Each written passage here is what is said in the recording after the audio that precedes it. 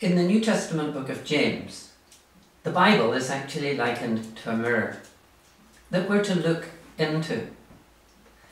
In a quite fascinating challenge, the Danish philosopher Kierkegaard said that we need to learn not just to look at, but look into a mirror. And in this course on handling the Word, we want to explore some of the best methods, dependent on the Holy Spirit, but the best methods that we can use to help us reach into the depths of the Word of God.